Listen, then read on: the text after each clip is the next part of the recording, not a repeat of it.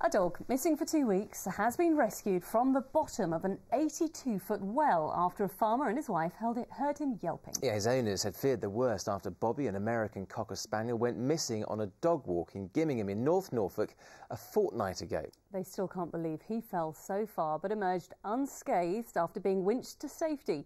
Natalie Gray has the story. He's 2 kilograms lighter after being trapped at the bottom of a well for 2 weeks without food or water.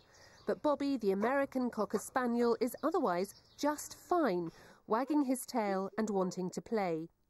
It's incredible, really, that he survived the fall at all. He dropped 82 feet down the well. That's 25 metres.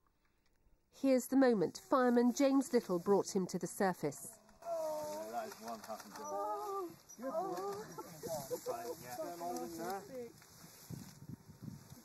His distraught owners had feared he was dead because he was missing for so long after running off during a dog walk 2 weeks ago. I picked him up, gave him a cuddle, and within a minute his tail was wagging.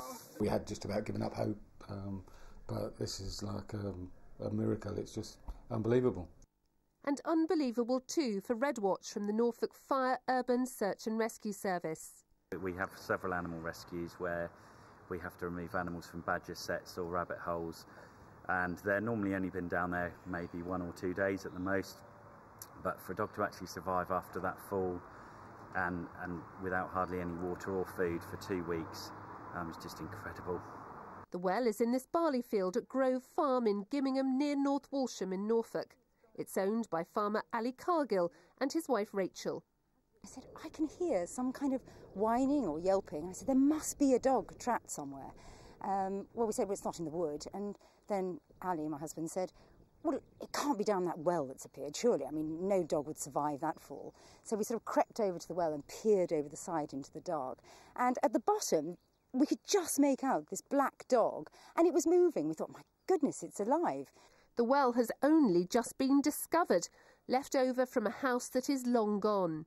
3 weeks ago, one of the men on the farm, who was top dressing the barley here, said, have you noticed that there's a giant hole in your field? At which point, clearly I said no. And he said, well, go and have a look at the bottom of the field and you'll see it there. So walked out that evening and saw a very, very large hole. Well, I can tell you that Bobby has been to the vets today, been given the once-over, and there's absolutely nothing wrong with him. No broken bones, no scratches. All that's wrong was a little bit of mud in his eye. As they say, all's well that ends well. Natalie Gray, ITV News, Gimmingham in North Norfolk.